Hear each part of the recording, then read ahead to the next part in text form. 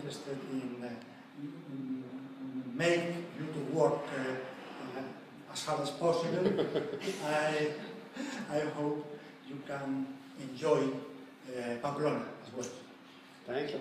Thank you so much. Mucho gusto. And work for us is a holiday, especially when afterward we go and have pinchos and vino tinto and wonderful conversation in half in English, half in Spanish.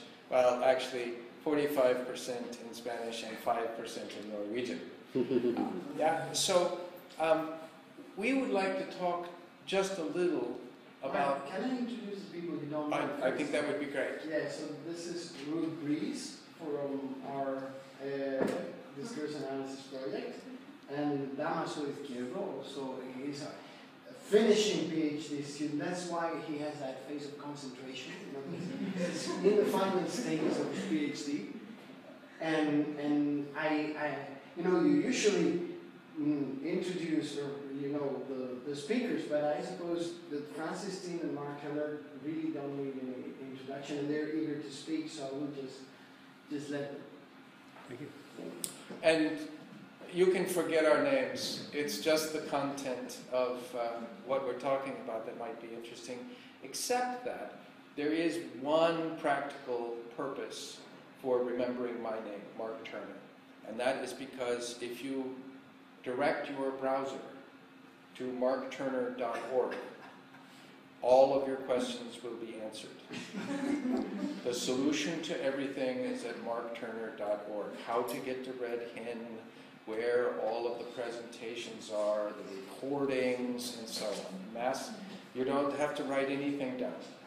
Just go to markturner.org, and it will even take you to Francis Steen. Right? So it's a very efficient. My name is a very efficient metonymy for some things that are interesting. Now we want to move directly to things that you might do. As you know, we're all interested in mind and brain and multimodal communication and how human beings operate.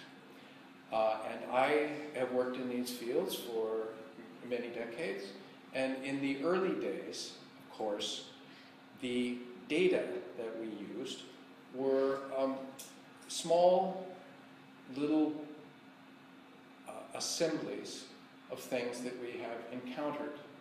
So for my dissertation, I got certain kinds of expressions, and I wrote them down on 3-inch by 5-inch note cards.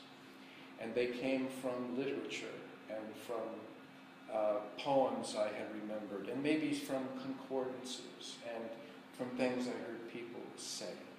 And I kept these in big wooden boxes that I built myself. It was wonderful. It was a good experience. I still have these wooden boxes there in the basement of my house. And I look at them with happiness because the patient and attentive curating of examples is something we love. It gives meaning to our lives, and much of our cultural heritage comes from this. So we will never replace this. We will never supplant this. But it limits us in certain ways. The data is, for starters, almost always just textual, not even speech. It's just written. And writing is a very nice thing, but it isn't speech, it isn't gesture, you hear no prosody, no suprasegmentals, you get no use of material affordances in the environment, graphs, music. In other words, all the things that you would see in a cathedral, which are orchestrated for movement and architecture and timing and pacing and the sound of singing and the images and the interaction, all these things that are so important for human attention and communication have not really been available except by adventitious encounter. So when logarithms were invented in astronomy, a famous astronomer said that the invention of logarithms multiplied the lifetime of the astronomer by a factor of 10. because now you could add instead of multiplying, and you made many fewer errors when you were adding instead of multiplying. So instead of working for 2 years and realize you made a multiplication error 2 years ago and you had to go back and correct 2 years of work, you could use a better tool. And when I was in my 20s, 30s, working in these fields, I thought, well, I'm seeing that in the hard sciences, they are using computational and statistical tools to make the work of the scholar easier. But we don't mostly have that in the social sciences and the humanities. Corpora have been invented since then: the British National Corpus, the Corpus of Contemporary America, the Russian National Corpus. And some of these even include a little bit of speech, like the Santa Barbara Corpus, and a few gestures. But mostly, it's not multimodal. Mostly, it's textual. Mostly, it's just what happened to be in the library or the newspaper. So could we have, for the social sciences and humanity and for cultural heritage, could we have big data with computational and statistical resources? Now, I had known Francis Steen for a long time, and I visited him with my family at UCLA because we know him, and he had taken on a new project, and I won't describe that project except to say, while I was looking at this project and we had a conversation, that was the birth of the idea of Red Hen, where we could get big data for the study of multimodal communication. And Red Hen now has something like 250,000 hours of recorded data. We take it from broadcast television news, but news includes things like interviews, Larry King Live. It includes, what is this wonderful name of this? El Hormiguero. El Hormiguero, right, exactly, the ant farm, right? Now that's news. News for us in the United States is anything where people are talking about current events and what's going on. And luckily, under Section 108 of the U.S. Copyright Act, libraries and archives can record audiovisual news from anywhere and store it and loan it for purposes of research. We can't make it public to the world, and we can't compete with the news agencies, but we can use it for research. In the United States, this is regarded as part of civil discourse, as part of information in a democracy, right? So we do that. Now, what can you do with this? Well, the best thing is, the beginning thing, was that we can separate the closed captions, the teletext where you have for people who are deaf, or these days, if you're in the sports gym and it's very noisy and they're playing music, but you want to watch the news, you have closed captions, teletext. Or you're in the bar, or you're in the airport lounge, or you're in the lobby of the hotel, right? Mostly now, the Pew Center reports, people do not watch news by sitting in front of a television. They watch it on their iPods and their iPads and their iPhones and their smartphones and their computers and every place else. The back of a taxi in New York has the news playing right there while you're rolling around, right? So, the first start was to get the closed captions and to be able to search them using the vast computational resources that have been built up in Linux, Unix, Darwin, which is the mock Unix shell that is the basis of Mac OS X, and we can do all that. So let me give you, as a beginning example, I just taught a course. I'm jumping straight to real time now. I just taught a course on construction grammar. And I had undergraduate students and graduate students, and they do different kinds of work. And a construction is a form-meaning pair. And one way to think about what it means to know a language is to know a relational network of form-meaning pairs and how to combine them. Now, some of these form-meaning pairs will be words, like dog, but others will be clausal forms, like noun phrase, verb phrase, noun phrase, prepositional phrase, which is a caused motion construction in English and French for I threw the spear over the fence, but also he floated the boat to me, right? So all of these things can be thought of as constructions. What's a construction and how to combine them? So I have very bright students at my university, and they're very motivated, but many of them had no introduction to this. And I explain to them the theory, but then I give them Red Hen, where we have all of this data.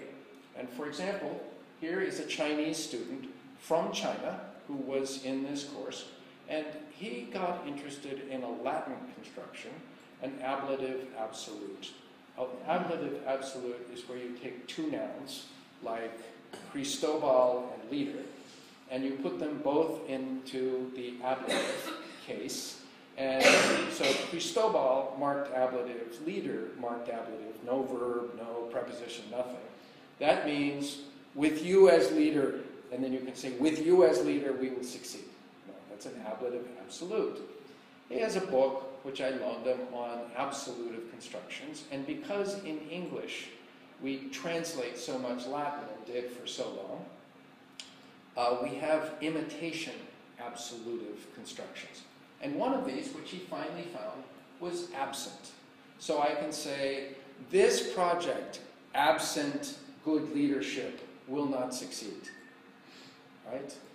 Absent excellent diplomacy, we have no hope. Right? So he's interested in this absent construction, but he didn't know how to find it.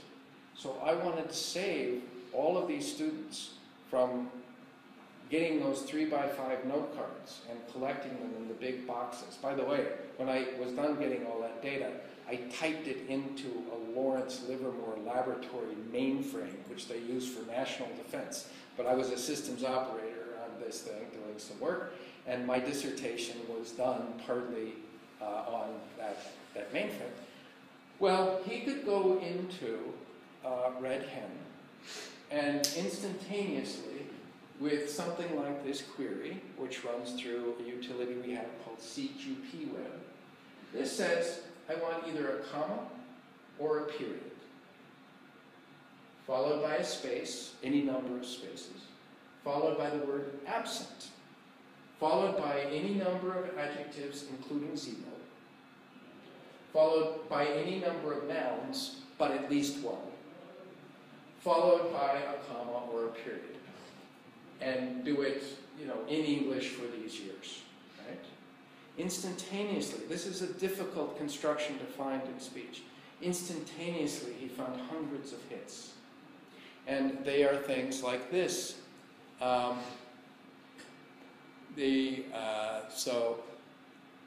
the level, I think people in Iraq, well, let's go back to this one. A couple of years ago, we had hurricanes that were disruptive.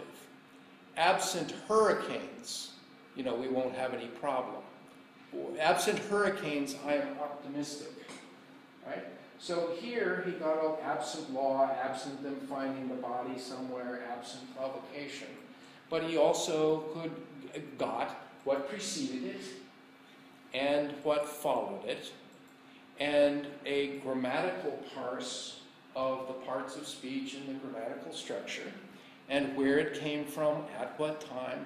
And if you just click on this link, it takes you to the moment in the television when someone said that.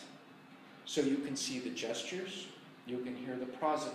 So he wrote a paper. This is a student who had no understanding of construction grammar or really linguistics before we started. This is probably going to become a paper. My graduate students will work with this undergraduate, and he'll probably publish it, right? Similarly, I had, let's go over here, a student who noticed, this will be a little arcane for you, but I had a student who noticed that there's a difference in, so let's say view, zoom, 75%? Okay. Yeah. So I had a student who also, I'm picking out the ones actually who didn't know anything to give you an idea of how easy this is. I had a student who noticed, or I said in class, oh, could you say that sentence again? And she said, well, I told him to get off of the couch. So I asked the other students in the room, what did she say? And most of them did not repeat it properly. They would say, she said, I told him to get off the couch. Now, you probably heard it, right?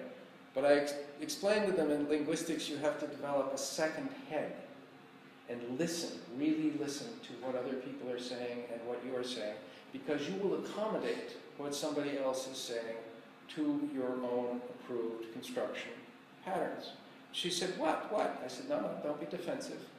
All languages are equally grammatical. She had assumed that off of is the way everybody says it. She came from a certain part of the United States. And of course, then I went through and I said, you notice 80% of them said that they didn't say off of, they said off. They said that you said get off the couch. So we talked for about 15 minutes about the difference between get off of and get off, and what the difference in meaning might be. Are they in free variation? Just you can say either one, or there's a regional difference. So we had her go into Red Hen, find lots of examples of people saying off of, lots of people saying off for the same verbs. What are the verbs where it's most common to use the of? It happens to be cut. Cut the banana stalk off of the tree, right? That's much more common than get. This, at the end, she realized she could say things like, he is inside of the house. He is inside of the house. For her, the of was a container, and that the of was in particular asking for a construction of an image schema, so something's going from a source to a goal on a path. Now, these are not our best researchers. The point is, I just did this, and I could give you 15 more. And these are people who started with nothing. And the real step here, of course, is that they're in a group where they can study, but they can get the data extremely quickly. Now, I won't go to the trouble here, because I think you've probably seen it, of showing you that when you get one of these hits, you can put it into the statistics, or when you get a packet of hits that's exported into a comma-separated value file, you can put it into R, you can do the visualization of the frequency, you can separate by verbs, you can correlate with gesture, you can do various things, you can see the person actually performing it. But I could show you some of those things, and maybe I'll show you one, and I'll just show you one to kind of maintain interest, and then I'll go back to Spanish. So let's see, what have I got here? Let's take this one, and let's see if I'm looking at this. Yeah, I'll do two things, just two things here. So when I was at a conference in Osnabrück, there was a famous construction grammarian who gave a presentation on the construction. How adjective is that? How cool is that? How wonderful is that? How hot is that? So while he was speaking, or at the end of it, I noticed that he had about 20 examples. While he was speaking, I searched Red Hen for how adjective is that, or is, was, were, be, being, been, because you can just say be as the lemma, right? So it's very slick. And I got, 1,500 hits just looking at a year. But I said, okay, I asked Red Hen, give me an example where somebody says how adjective is that, and the same phrase appears on the screen, because we can search optical character recognition for what appears on the screen. So the way you do this is by just a command like this, which looks a little like Martian, but this isn't CQP web. This is only sort of the top level weird stuff. We have very gentle things that I'll show you in just a second. But what it comes up with is something like, in fact, I'm going to need to plug this in, and we're not. And you'll see. Engaged man George Clooney blessed out his congrats, saying, quote, how great is that? I'm really happy for Brad and Angie and their whole family. So it's not that we care that much about George Clooney and Angelina Jolie, but in a second, you can find an example where somebody says it, it's in the closed captions, and it appears on the screen. So these are the kinds of things that we can do. And if you wanted to look at gestures, for example, let's find Reba McEntire here. It will only take just a little second. we have gigabytes and gigabytes of data, which will kind of be an indication to you of how this all works. Coach, speech, gesture, yeah, here we go, right here. I'll show you. Show them the tiny gesture. No, they've seen them many times. Okay, now. They've seen that more than times. Okay, so, but good. Here, he's going to ask, how long did it take for the entire thing? Well, he does it with his left hand, of course, because the audience is here. How long did it take for the entire process from inception, he does this coronally, to completion? But he doesn't just do a sagittal timeline. He folds up his hand, says to completion, and offers it to her, so it's a discourse management gesture, and then puts his fist here. Very, very sophisticated. We put the whole thing together from inception to completion. And notice he even looks at the inception to completion. You can watch it as many times as you like.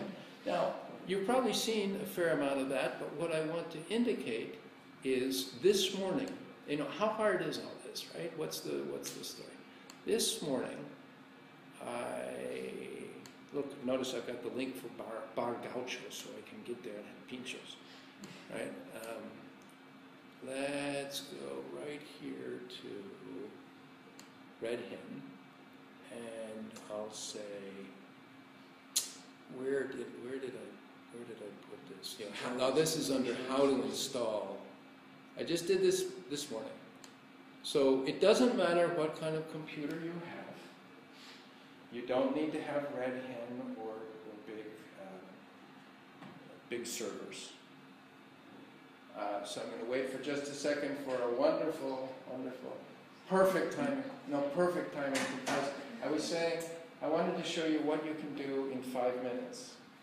So this morning, on this computer, not using Red Hen, not connecting by a terminal, not doing anything with our sophisticated software, I, in 5 minutes, installed Python on this computer. You go to python.org. This is available on the web. Go to markturner.org. What's my name? markturner.org.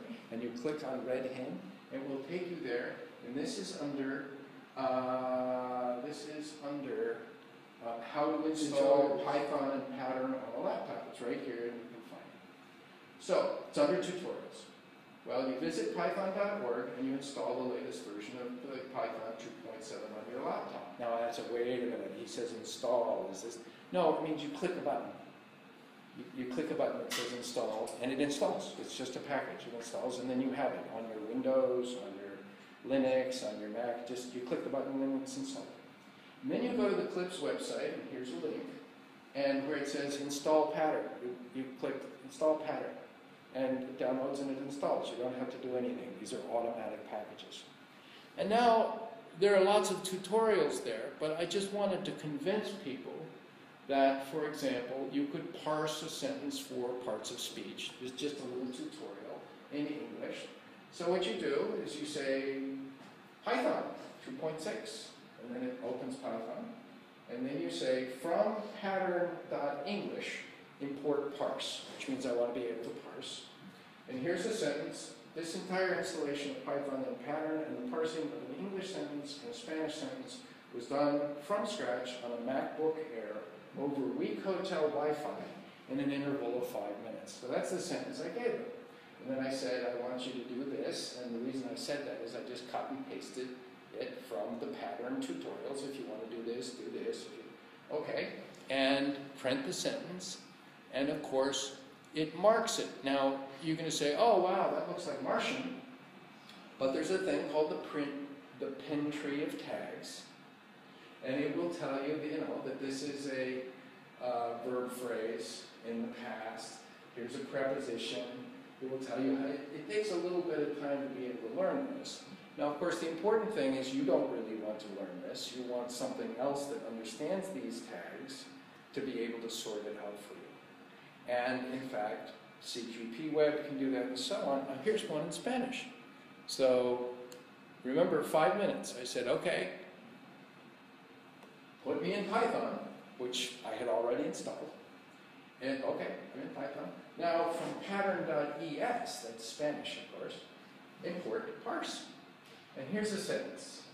En la primavera del año 1829, el autor de esta obra, que había venido a España atraído por la curiosidad, hizo un viaje desde Sevilla a Granada, acompañado de un amigo, miembro de la embajada rusa en Madrid.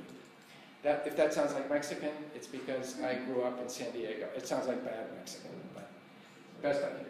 So you say, okay, parse this sentence, and it does, and then it does the same thing. Now, 5 minutes, you can get grammatical parsing. What this means is, and of course you could do this, you can do this on one sentence. You can do this on 100,000 sentences. The computer doesn't care. It's all the same. And it will export them in a certain kind of way. So now you could say that I want the following kind of phrase that's got this word followed by this kind of noun phrase. You're not looking for a particular kind of word. So you have seen some of what Red Hen can do. And Francis now, Professor Steen, is going to explain to you a little bit about some of our new tricks and the kinds of collaborations we're looking for and the kinds of people who are in the network. Francis. Can I add a little You may remember to stand here. Mark? This means that somebody wanted to study a very large text, could introduce large text, have it parsed very, very quickly, and then you could perform searches. It's not enough yet. You could perform searches in that long text for grammatical or syntactic patterns. You could take all of the famous Castilian literature. From a certain period. I don't think that this is ready for empty shop there. Well, the things would need to be developed. And interestingly, if you wanted to go back to Juan Ruiz and El Libro de Buen Amor, you might have to put in some more interesting constructional patterns, but that's the kind of research we care about. But probably from, I mean, this could do Lord... From the 19th century. From the 19th century on, you could do 100,000 texts and tell it, I want to find this kind of thing, and out they would come. And you wouldn't have to sit there and study it. It would even come out in a form that you could put into a statistical package. Now, none of this is going to substitute for the intelligence of the human being and understanding what kind of hypotheses are worthwhile in your relationship to art. But it will save you from spending 6 months making all those 3x5 cards to find a bunch of examples. In fact, for the kind of construction my dissertation was written on, once we had this, I was in Oslo in 2011, and I asked Red Hen to find that kind of construction, and then I went to dinner. In fact, I went to dinner, I was going to go to dinner, then I came back and looked at the screen to see if it was actually running. It was finished. And it had 100,000 hits for my form. Right? That donkey work to find data is something that should be in the past of people in the humanities and social sciences, and this is true for cultural heritage of paintings, of literary texts, and so on. And at that point, I will hit the source button and hope that we have our source.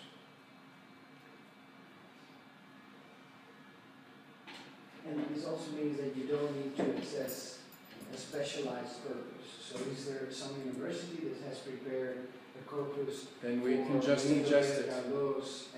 That is parsed. No, it's quite now easy you should come to up. get these texts, any text you want in text format. Well, now that since I'm running the camera, I can just point it at you. The very left. Usually Do you have questions? Do you have questions before we go on? By the way, Francis and Mark can be interrupted. They love to answer questions and have comments. Yeah, we didn't really need to make this a long lecture, right? So especially since we're such a small group.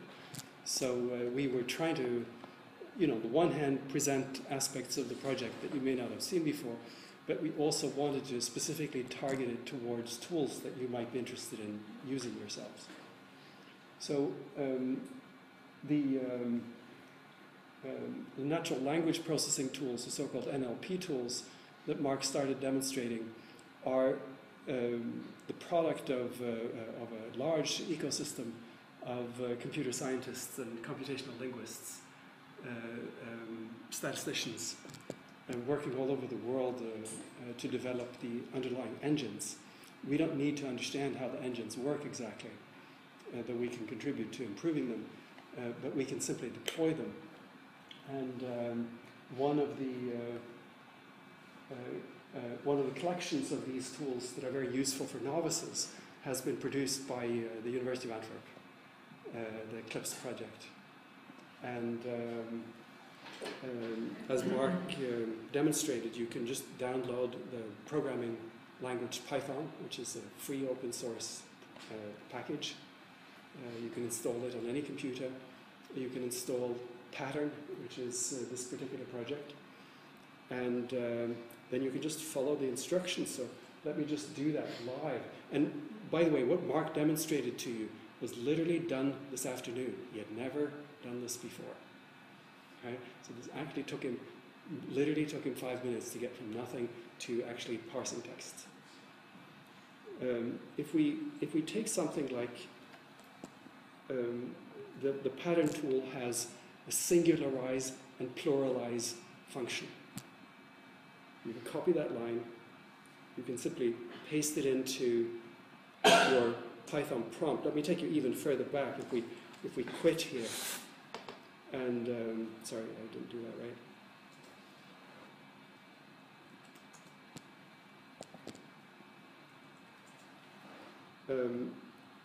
If we start with on a Mac computer, this program is called Terminal. So you can simply look under applications, and there's a program called Terminal. On a Windows computer, there are various things you can. Yeah, what I have is Putty, I think, P-U-T-T-Y. P-U-T-T-Y is one. Yeah. It's the old-fashioned way of speaking to a computer. Download it, I think. Yeah, you may have to download that. You download Putty. Yeah, P-U-T-T-Y. It's a free program, and it basically gives you what is known as a terminal, or a virtual terminal, and that gives you direct access to commands. So, for instance, if you want to start the programming language Python, you just type. Can you increase the font size if you hold down Shift? Yeah, there you go. You could just type Python, and that actually let me. Yeah, okay, so I get it at the bottom here now. It's okay. And this is called a prompt. Doesn't look like very much. A little blinking thing with these three chevrons.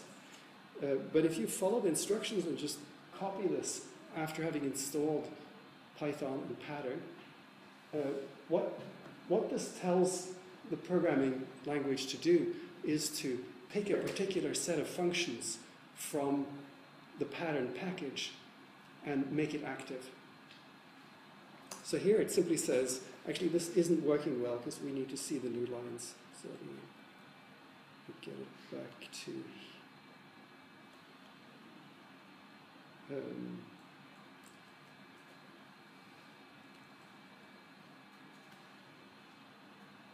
let's see if we can. I think it's probably buried if you change the size of the window.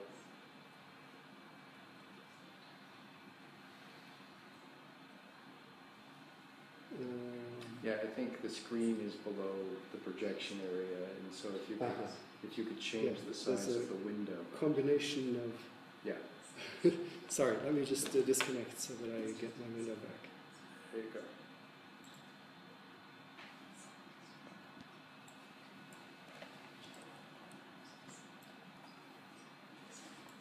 So we did do this in 5 minutes this morning, but we didn't rehearse doing it in 5 minutes while we're projecting from the sky. Yeah. Okay, let's try again. Yeah, I'll have to find the right source. Good? Yeah, there you go. Let's go down. And then if you can increase the font. Let's try here, and then let's try. So I'll just read this. He types Python. And then I just paste in this This little script that he got from the pattern website. it's yeah, I just want it clear.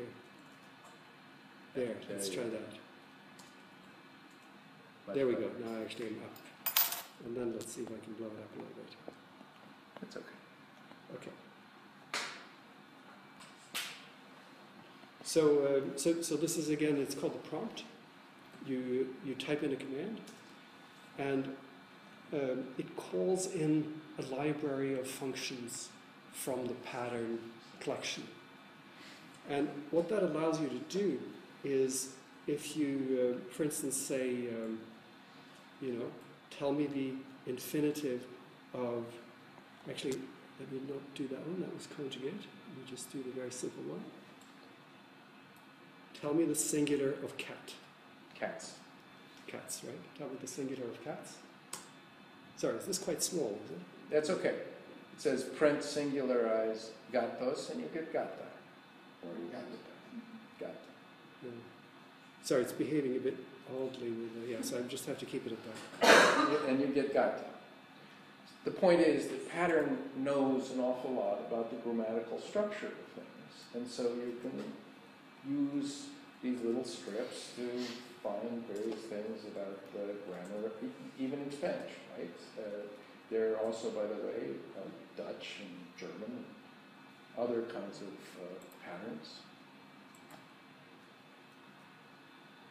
Or you could do, right, so this is just to illustrate that you can use the instructions, you can get the singular, the plural, maybe not terribly useful for linguistic purposes, but just to show that there's a whole series of different functions in there. You can get knowing this kind of knowledge could mean, for instance, you would say, I want a sentence in which the subject is either cat or cats, I don't care, because it knows the relationship between them, right? You don't have to search for particular sentences or for particular strings. You can have an abstract idea of what you're searching for, and pattern will know what that means. So the libraries that have grammatical, syntactical knowledge built in. So for instance, they know about verbs. So you can say, tell me the subjunctive singular Soy. of soy, right? Sea. That was news to me.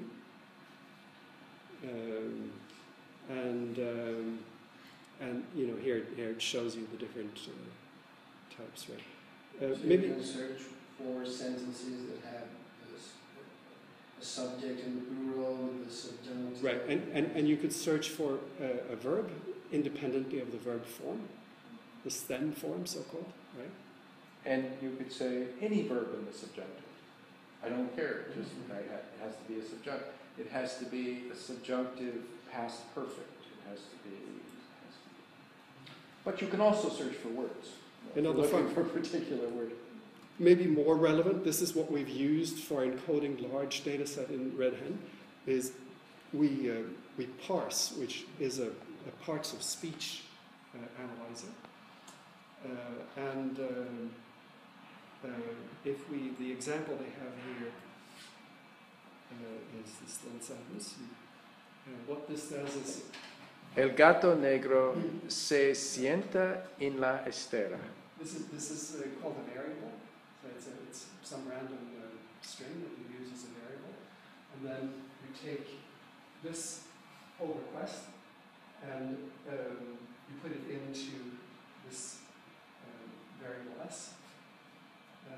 So basically, you can paste in your sentence here, and but the advantage is that you can then, you saw how fast this was, right? It's more or less instantaneous, and the codes are it's what's called the tree bank, the pen tree bank set of codes, and you can just look them up. This is also on the click site, and it has things like determiner, so on and so forth, right? The different categories. So you look up what the codes mean. And what we're able to do with this grammatically encoded text is that we can look for constructions. They could contain certain keywords, and then they can have specific grammatical, syntactical properties. Now, one way we've used this for the large data set of television news, captions, teletext transcriptions, right? And let's see here.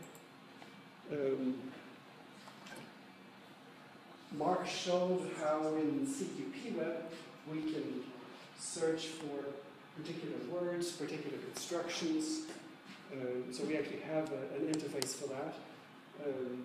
If you're interested in having this also available in Spanish, we expect that we would be able to do that. This is done by Peter Ulrich in Erlangen. It's one of the ways in which the structure of the text can be, this is basically a concordance, right? Generates a concordance of the word time very rapidly. So you see that it gives you the context before and the context after, and if you clicked on any of these links, it would take you to the performance of that expression by a... Well, actually here... Yeah, you have... Let's see. I think it's at the end. No. Is it this one? Is it on this side? Yeah. So the video is actually the number on the left side. I see. So you see here each line is numbered. By following that... So I should say, as Cristobal saw yesterday, his collaborator, Javier Valenzuela in Murcia, was having a video conference with us, and his team of researchers said, well, the tagging interface for the gestures would be a lot better if we could have this extra field. So that new field was in the tagging interface for the database about a half an hour later. We own this. We can change it with the help of a lot of people. So it's not as if this is a frozen system. Collaborator Red Hens. So studio last week before the trip to Washington. Terry, wait, since you were held for 5 years, almost all of that time. Almost all that time.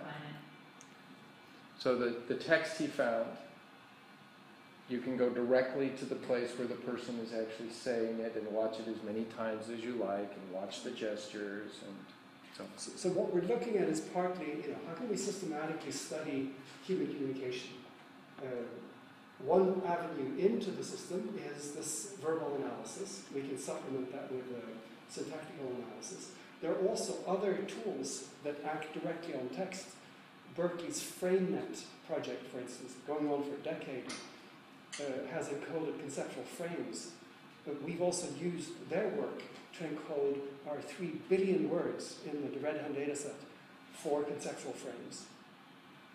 In addition, we're working on other modalities of, let's see, maybe make this a little bit bigger. So, Francis, just to provide a little example from what people are doing here. Yeah. So imagine I have a project on evidentiality, so here is A project on? evidentiality. That's where you mark something. Sure. we have a for the world source. expert here. Damaso has been working for that. Yeah, wonderful. Yeah, it's a great topic. For ages. So he wants to look at prosody, marking certain Degrees sentences of... or expressions related to evidentiality. Yeah. He can search for grammatical and syntactic patterns, abstract ones that he thinks are conveying these meanings or that are interesting for him. Yeah. And pretty much immediately get all these hits from the news where the people are saying that and then tag them inside Red Hen for prosody. Perfect segue, because our summer Google of Code is about audio detection, including prosody. Go. Right. So what we're working on this summer, so basically last summer we did lots of work on text.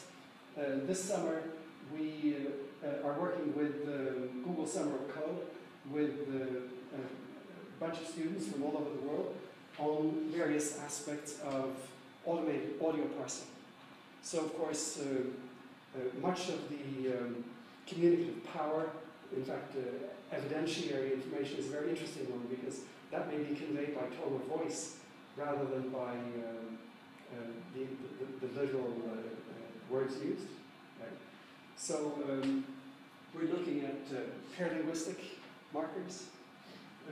We're looking at emotions. We're looking at speaker diarization is identifying who is speaking when, identifying the speakers. So there's a whole series of projects here that will generate metadata that will allow us to systematically go through these very large corpora and systematically correlate certain textual expression, certain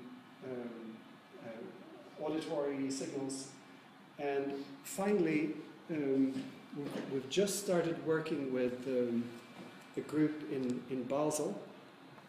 You're shifting to image now. You're shifting to visual search now. That's right. So we've been working on visual search for a long time.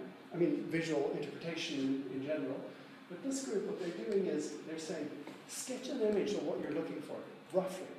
Say a sky, say a tree.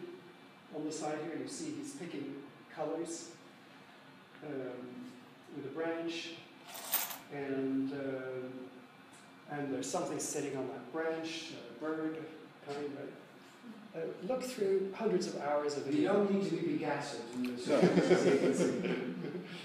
right? And they even added motion.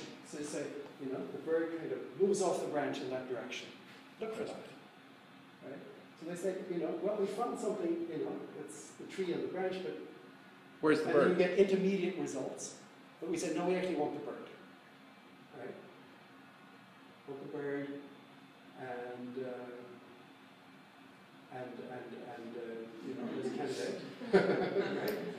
And there's nothing special about cartoons. It could be images. It could be pictures of the sculptures of faces in Vézelay. It could be full cultural heritage. It could be Russian icons. Yeah.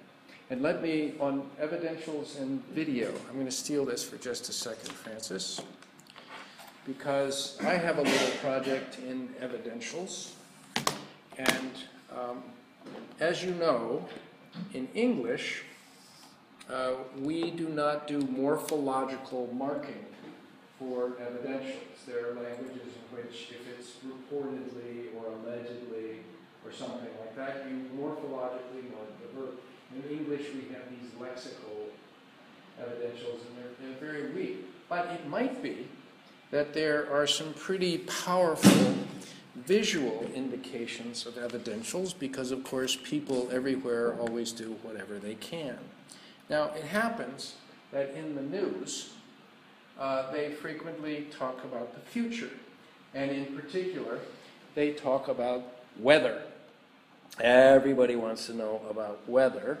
And so one of the things you can do is talk about possible futures. So this is where the Hurricane Irene is coming in. But one of the things that they do in weather reports is talk about not only the possible futures, but how confident they are of what's going to happen. So if you look at this image of Irene's path, you'll notice that they say, well, here's the early week and there's the late week. So they're already compressing time to one place. That's a very interesting thing. But they're giving you different possibilities, right? Different possibilities. Now, Just to clarify here, right? This doesn't mean that the storm will become wider and wider and cover all of the floor. And in fact, it won't. When it hits land, it will become smaller. But you really care if you're in Florida or in the eastern seaboard of the United States. Is it going to go up into the Gulf? Or is it going to ride up the Atlantic? You particularly care about this if you're in South Carolina, right? So which one will it be? Well, I went looking for some of these evidentials that are marked linguistically in lexical items in English, and I said, and I want it to be marked by FrameNet for weather. I want it to be marked by the frame for likelihood. That didn't mean they had to use the word likelihood, because FrameNet knows about conceptual domains. It knows about possibility and likelihood. And some other combinations of things in the search. And I get things like this. Notice it says tropical storm Irene strengthening, which is about a future. And then he says, it likely is going to be somewhere close to South Florida by the end of this week, perhaps Thursday or Friday. So notice he says it is likely, so that's a good... and he has a good positive on likely. And on the screen, remember, we can parse what's on the screen. It says threat. And there are some other things on here that I marked. Now here comes the evidential, the visual evidential. Because this little round thing is the hurricane. That's not the size of the hurricane. That's the most likely path. But this widening cone over time, and notice it's labeled with times. This is not a measure, and everybody understands this, this is not a measure of the size of the hurricane. The width of the cone is a measure of our ignorance. The wider the cone, the more ignorant we are, the less certain we are about where it will be placed. So exactly, I think, because English is so weak in evidentials, I could think, where are they going to be talking about evidentials in the future? It's going to be weather reports. Weather reports are all over the world, everywhere. Here, get me some linguistic evidentials. I'm going to go look for the visual evidentials, and here they are. And if I ever get the time to do it, I'm going to publish an article on graphical evidentials in the weather in English. So that's an example. And I would like to impress upon you, if we come up with this topic right here, I could have found these examples in 30 seconds from Los Angeles. This goes back to the beginning when I was talking about my students. The hardest thing really in working in multimodal communication is getting good data, ecologically valid data. So what we've all done, what I did in my youth, is one, you get some text, and two, there's very little text, so you listen to what your friends say and you write it down, and then they think, oh, you think I'm so interesting, and my wife will explain to them, no, he just wants to know, he's just interested in the way you said it, which can be very disappointing to people. In graduate school, one of my friends said, Mark, did anyone ever tell you that you treat your friends like data? So you have to be careful about that. But the other thing you do is you make it up. You say, well, if I wanted to say this, I would say blah, blah, and that's called introspection. Or could I say this? And you ask yourself how you feel about this the grammaticality. That's a grammaticality judgment. But many, many linguists have shown that we're largely deluded about grammaticality judgments, what we could say and what we couldn't say. That in fact, professional syntacticians are much worse at judging what gets said in the community than normal people. And we don't really believe that. We will never give up introspection and adventitious encounter with the data, but what we want is a big data where we can test our hypotheses. And it doesn't depend on us, and it's not experimenter effects, and it's not ecologically invalid. This doesn't replace any other way of doing it, but it's a new and bigger way of doing it. I give you back this. So the larger project that we're involved in here, and that we're inviting you to join us in, is building resources at 3 levels. So one is corpora. We've just met with the IT team here at the University of Navarra and have a tentative agreement to set up a capture station so that we can have 20 television stations captured here at the University of Navarra, begin to develop a local data set that might be mainly Spanish, maybe Basque, maybe French, whatever is available. And of course, that will then be added together with the Red Hen data set Let's hope Spanish is still available in the future. So Let's hope Spanish will still be available in the future. ¿Y por qué no, muchacho?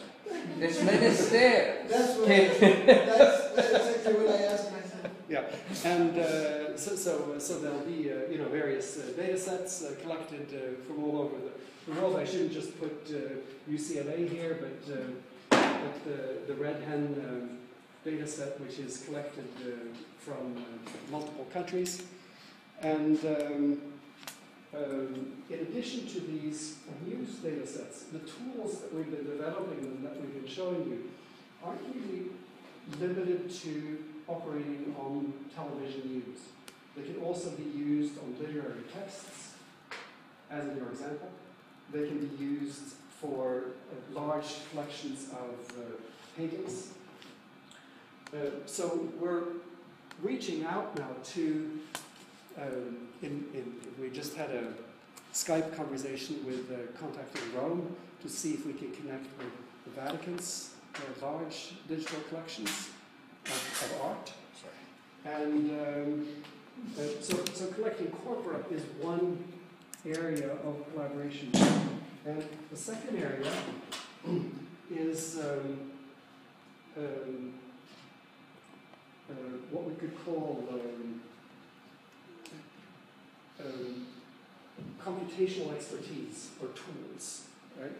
So let's just call them computational tools.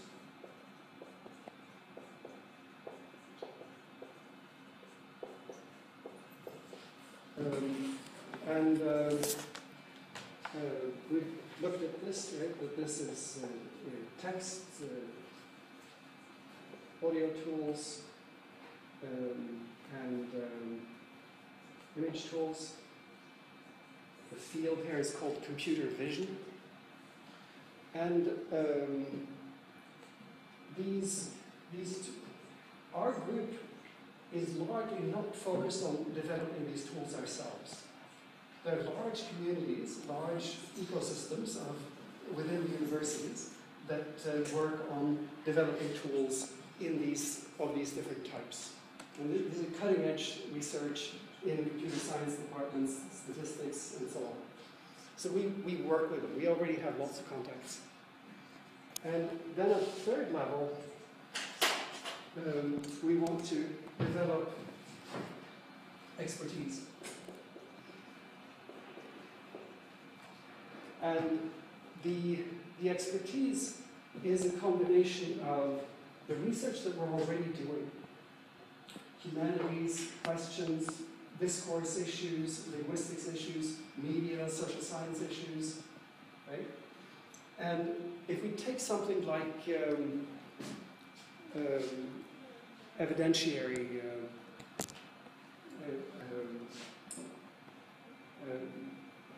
ways of expressing evidentiary qualifications, to put it that way, right? The way these computational tools work is for a subset of patterns, it's ready-made. So for instance, for syntax, this has already been solved. But let's say for evidentiary, let's say that it's not been solved. Let's say that Mark's example of these cones that are used in weather forecasts have never been studied. Nobody's written the tools to identify them. The procedure for developing one of these tools is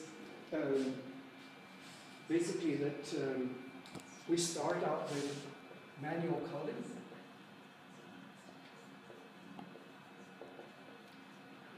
Of a kind that we already are doing, to put it that way, right? And then we use what is called machine learning on manually coded data sets. What that means is that you annotate or tag a particular set of videos, let's say. So, this is what we're looking for, this particular feature, whatever evidentiary feature you're looking for. You go in and you tag it manually, you do 100, 200 of them, right? And then you train a machine. There's a whole, discipline called machine learning. It's actually a big growing field right now. And you train your machine learning program to recognize patterns within the data that you have manually determined is what you're looking for. Right? And then once you have that, you can then apply the pattern to the whole corpus. This would have taken you maybe thousands of hours, depending on the size of the corpus. And it's this procedure that allows humanists and social scientists, linguists, to work with big data. You take the techniques you already know, you add machine learning, and it puts you in a position to work with really large data sets. And the advantage of that is, of course, that there are many types of features that don't show up in tiny data sets. Whatever aspect of the evidentiary expressions you're interested in, for instance, you're going to stumble across some of them, right? But if you could work with a very large data set, your findings would be more interesting, more representative, more true to facts, more varied, richer, right? But you couldn't do it on your own because life is limited. Right? Ars longa vita brevis. Yes. Right? So on the one hand, we have this opportunity to work with the emerging fact of very large data sets that we can collect relatively easily from social information, from television, which is a very easy one. That's why we started doing that on a big scale. But there are, of course, other data sets that already exist, and additional types that we can create. In Twitter, for instance, we could harvest Twitter feeds, we could harvest from online newspapers, so on. Right? And we can develop these tools that allow us to find the patterns that we're looking for, customized tools in a large corpus. Now, this is partly expertise. Let me add one more thing here that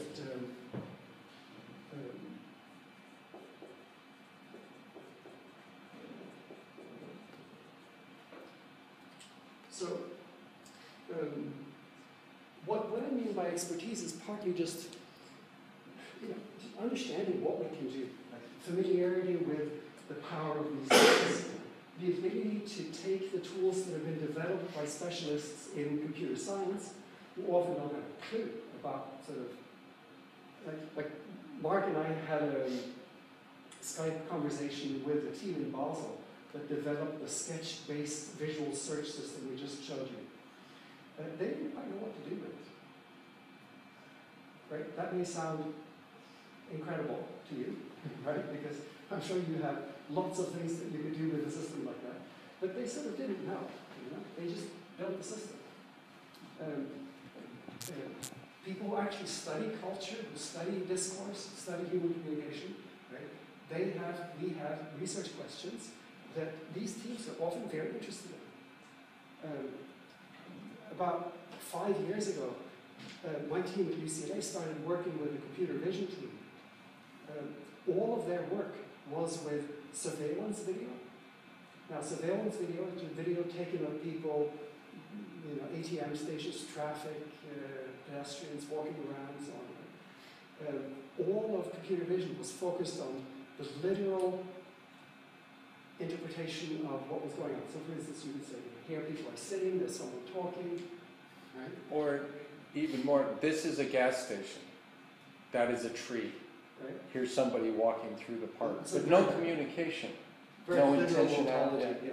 So there's no, and we said, look, what's really happening in the world is that vision, visual representations are used communicationally. They're used intentionally in order to create certain impressions, in order to persuade, in order to tell stories, right? And they said, oh, really? I never thought of that. Right? So it completely changed what they did. Right? So this may sound like, very sort of, you may be incredulous that people could be so narrow-minded in this sense, but they're in their disciplines. They get very used to thinking about things from a certain technical perspective. And they lose track of the fact that these are real human phenomena. Right? So we can come to these groups and we can bring our research questions, right? And we can work with them to develop. This process is basically how to develop a classifier. What comes out of this ability to find a particular pattern, that's called a classifier. So if I could give you an example that's not theoretical or hypothetical, but is happening right now. One of the things that the group in Basel, and we just learned this by having a video conference with them when we were in Madrid a few days ago. It was on Skype. They turned around the computer and showed us. One of the classifiers they have is for pointing. And it's really quite sophisticated that you could sketch somebody pointing and they could find in a data set people pointing. But they don't have anything to do with it. But if you look at the history of representations of St. John the Baptist, he's constantly doing things like looking out of the painting to engage your attention. This is classic joint attention. What human beings do that no other species does routinely is try to get someone's attention and direct it. If I glance here, you glance there. And then we glance back to check if we're doing it. So St. John the Baptist is looking out of the painting, pointing at Christ. Later on, he's pointing to a lamb, or in the Da Vinci, there's no indication of Christian iconography, but he's pointing up like this, and you can't resist interpreting this as classic joint attention trying to direct you to something. So you have the Basel group that knows how to pick out pointing. And we have in the history of Christian art and for Annunciations in Marian art, the angel, the Angelus, the angel of the Annunciation, Gabriel is showing up. That's a scene of classic joint attention. Our eyes are usually just slipping over there. What's going on here? They can detect these things, but they don't think of connecting it to a vast tradition of cultural heritage. So the distinction we're used to between technical-minded programming and the representation of traditions of meaning and cultural heritage is something for a concepts museum in research, by which I mean that should just fade. We put it, the people who do classifiers for detecting image need art history more than art history needs the detectors, but they both need each other, and we have trainings in both of these kinds of things, and we're looking for people who can stitch together synergetically any part of this. Oh, that's a good one. So we want to show you one tool that we've developed for manual tagging of videos along the different dimensions. And what we're studying here is in part, how do you do effective communication? How do you get the audience's interest? What are the various tools that are used to capture your attention, to hold it, to make the story that they're telling comprehensible, intelligible? And the larger social drama here is also that this is itself, the media, right, is in rapid development and a highly contested field. As the U.S. is losing an information war to foreign media outlets, including RT, this week the Secretary of State asked Congress for more cash to step up America's efforts to get its message across. And he's got reports from Washington. War declared. The U.S. is now officially in an information battle with foreign media, which provide alternative views on world news. Views which often run in contrast to the coverage of events by the U.S. mainstream media. We are in an information war, and we are losing that war. I'll be very blunt in my assessment. Al Jazeera is winning. The Chinese have opened up a global English language and multi-language television network. The Russians have opened up an English language network. I've seen it in a few countries, and it's quite instructive. We're cutting back. The BBC is cutting back. Some 5 years ago, Western media outlets, including BBC and CNN, had a near monopoly in the coverage of world news. So I should say, The slowness of this is just because Francis is streaming this live from UCLA, but you can run it locally and it's very, very fluid. And of course, the kind of things that he's going to talk about is that she does things like saying the Russians have opened English, the Chinese have. Very impressive. I have seen it. You watch her eyes, she blinks, she directs her gaze, and she says, we are cutting back, the BBC is cutting back. So these sorts of gestures, which are extremely elaborate, can be reviewed again and again and again and compared with other people and annotated in a way that Francis has a tool for. So what we're seeing here is we can well define the different dimensions that we want to include in the analysis. So different parts of the body, we could include tone of voice, so on and so forth. And we can create quite complex annotations, and a lot happens. I mean, one of the very gratifying things in looking at these news presentations is how richly communicative they are, how diverse and multidimensional they are. And this can then be exported as a normal, like a comma-separated values file, and used for machine learning. And of course, Francis, there is this new verb that we have come up with this week, which is called Red Hen eyes.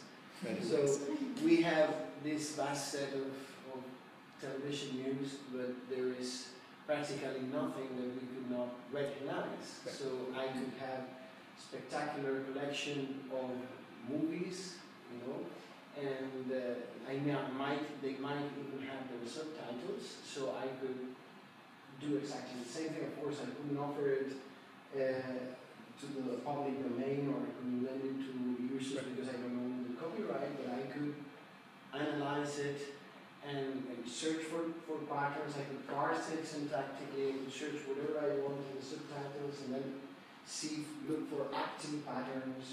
Some people will be interested in the news because it's news. But a lot of people will be interested in the news for other reasons. So gesture scholars don't particularly care that it's the news, except that anchors tend not to use their hands in the United States, so the gestures float into their heads. They say, well, previously, right, because they can't resist. They might be interested in it because we have recordings from a day ago, two days ago, so you can see language evolving at the rate of E. coli very, very, very quickly. But for other kinds of purposes, there's nothing special about the news. The tools can be applied to anything to which they can actually be applied. We choose this because we're covered by copyright for doing it, and because the closed captions are already provided by the broadcasters, and in some cases we have a transcript. So CNN, at immense cost, I don't really understand it, provides transcripts on their website. So we have not only the audiovisual, but the closed caption and the transcripts professionally prepared, and the on-screen text and the tagging and so on. And the big trick actually is that the timestamp, the very close timestamp in the audiovisual file, is inherited by each of these files. So whenever you find anything you want in any of them, it can tell you everything else that was on the screen at the same time. So it's an easy way to begin to develop tools that can often be deployed to content domains very far from the broadcast news. So from what we have on Blackboard, of course everything is important, but you know, the expertise and the computational tools is what we're really here for. That's what we want to develop. And then you can create a vast variety of different corpora depending on what you're interested in. The possibilities are endless. The most important thing is that you develop the tools to be able to parse them, search them, and annotate them in the ways that research is going to annotate. So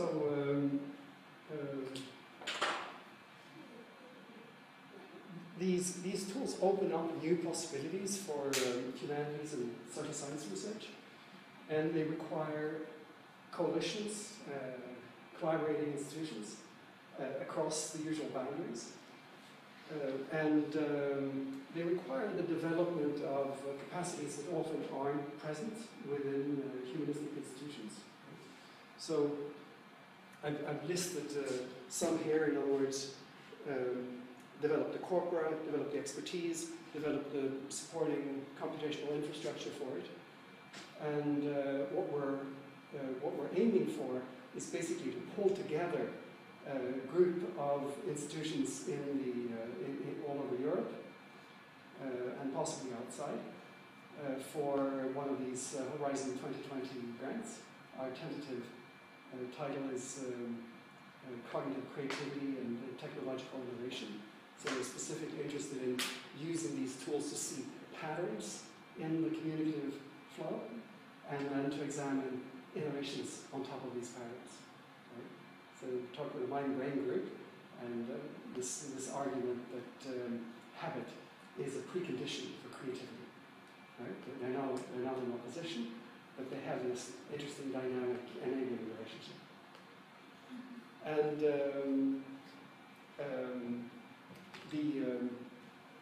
the study of communication also has a production aspect. So in other words, we can look at it from the point of view of what's already been done, what works, what are the techniques. Diachronic studies of communication are actually quite interesting. For instance, television anchors developed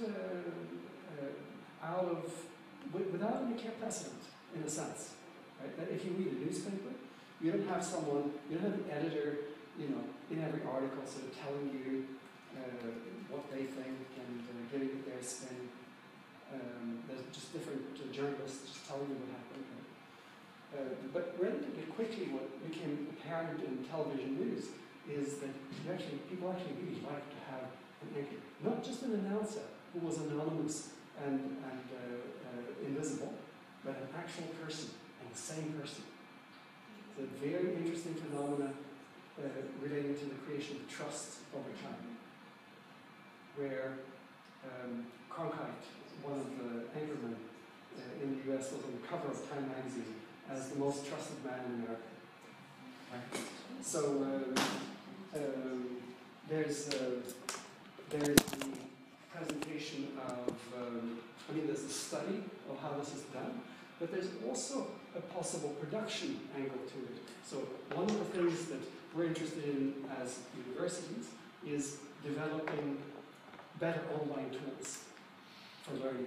A number of universities, and we spoke with Pamplona this afternoon. So it appears the Department of Education and Psychology may also be interested in developing online courses. Now, one of the striking things about online courses is that they tend to simply record a lecture, right? And Sebastian Thrun famously taught robotics at Stanford, opened up his course to the whole world, had thousands of students, and realized, look, what am I doing? Teaching a few, spoiled children here at Stanford. Why don't I instead open up, teach courses to tens of thousands of people? So he quit. He started a course in Udacity, and he opened up instruction to these huge numbers, and found, to his dismay, that 96% on average of students in these MOOC courses, as we discussed this afternoon, tended to, would drop out. On average, 4% completed. So this is a gigantic failure. He concluded, look, we have a lousy product. Right? And he actually basically quit the attempt that he had set out to do, that he had been so inspired to do. And as discourse researchers, we might be able to make a contribution to understanding why the traditional MOOC approach fails. Right? And further, if you stretch that further back in time, so you could look at the development of the anchor role, the development of a whole series of techniques for making the anchor increasingly expressive, intimate, and involved along these multiple dimensions of communication. You could go back to the Renaissance, the Middle Ages, what kinds of techniques have been used for effective communication through the ages. So this is what we're thinking in Horizon 2020, strong diachronic angle, have data sets that span the present time and the past, develop computational tools that can handle this range of corpora, and develop expertise specifically in these areas, and create the infrastructure for it. Some of this needs to be in place, early on in the application. Some of it can be funded by the grant money. And just since some of what we've been saying may sound technical, I'd like to say that we like human engagement, and we have a kind of staircase of gentle introduction to using the tools of Red Hen. So, for example, an early step on the stairway is you just go to the UCLA Edge search engine.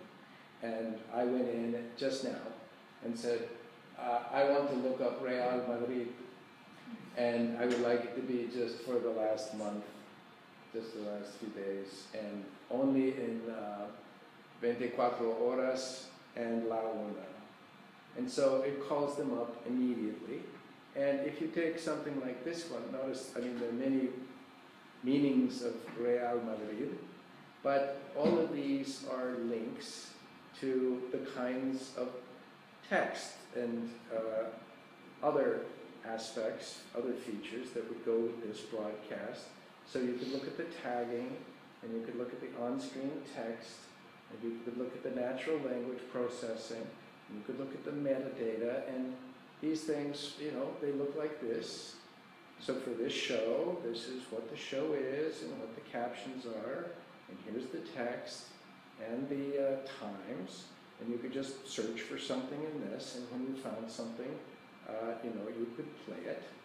And this is linked to the video, so this is right at the beginning of the show, the newscast from 24 hours, and if I click here, see, when you mouse over the thumbnail here, you get the time. It tells you the time when this, so this mention of Real Madrid was 9 hours, 2 minutes, 42 seconds, 9:02:42 p.m. And this one was at 9:44:39. And you can play it and see it, and you can play it as many times as you want. And this is a very easy kind of introduction to what's in the database. But of course, if you want to do more interesting things, like what was the on-screen text for this one, you can look at it and you can begin to explore. And when you want a little more functionality than that, we can move to CQP Web and doing a little regular expression searching. So these are the kinds of things that were on the screen. Accidente del Airbus. Airbus, yeah. So there are typos in this, right? This is done through optical character recognition, so there are mistakes. Right. Consejo General del Poder Judicial, right? And the text boxes are really useful because they tell you just what it's about. They tell you Hillary Clinton goes to Spain or goes to Catalonia, and that's going to be in a text box, so you can get the theme there. But you have the timestamps, and so that will connect you back to anything else. I just want to mean that it's not when people come into this. Well, for example, Cristobal and Javier, in order to do their work on time gestures, they just used this and exported it and put it into an Excel spreadsheet of all things. That's just where, and they're going to get to a publication in the American Journal of Psychometrics. Whatever. And they're going to get and that was just out of this. Now there are many much more sophisticated techniques, and we're developing more, but we do have many entry-level abilities to it. Typically what happens is either you have a student who already knows everything and you just put them into the command line, or they don't know anything and they just walk themselves up in the space of a few weeks, and the more motivated they are, they get some results, And then they say, but it would be better if I could get this. And you say, okay, then you're going to have to learn CQP web, and they learn it. And they say, well, but it really needs to be this. Okay, you're going to have to learn a little regular expression and use the PEC command line. That's sort of the rhythm. The principle we use in collaborating with different institutions is that every partner contributes something to the central system so that we all stand on each other's shoulders and benefit from each other's work. As a collaborative. We So have money for research, we don't have money for service. We have, everybody helps everybody out. Little Red Hen. Little Red Hen. Yeah.